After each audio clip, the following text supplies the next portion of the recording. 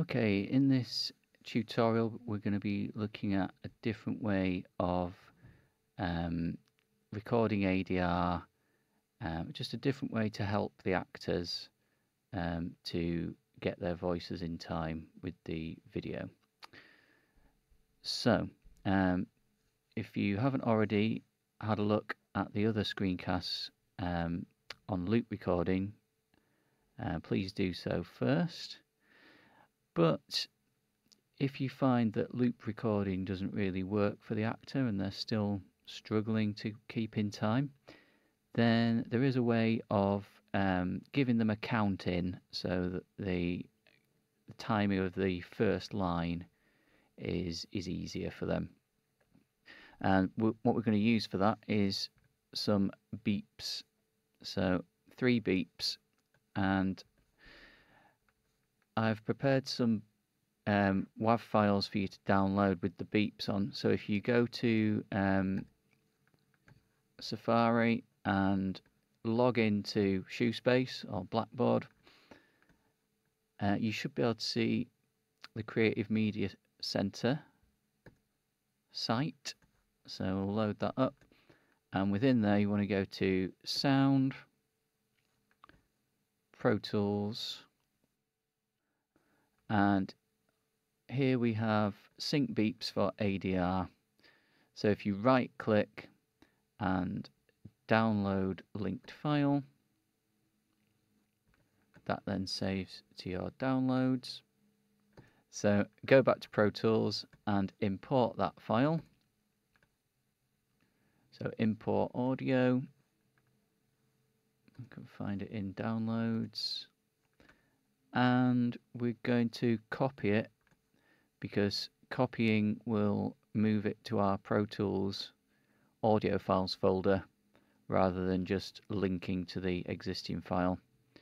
So that's good file management to copy rather than add. So when we're done with that, it's going to ask where you want to save it. That's in the audio files folder, so that's great. And we're going to put it on a new track. So let's put it down here. Just going to move that track up a bit. And if we play that back, oh, can't hear that for some reason. Let's check the output. Okay, let's set its output. So play that back now. So that's 3 beeps, each 1 second apart. And if we look on the grid here, our grid is set to 1 second. If it isn't, then that's what you want to choose: minutes and seconds, and then 1 second divisions. And that will allow you, if you go into grid mode, that will allow you to line it up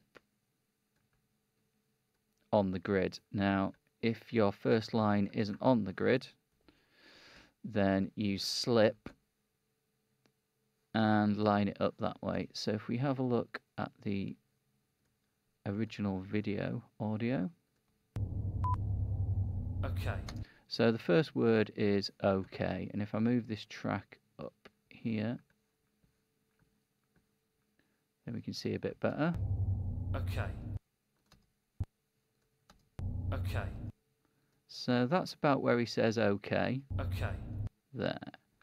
So if we move the end of this region to be the start of that region. Okay.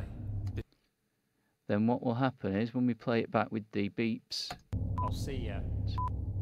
3. Okay.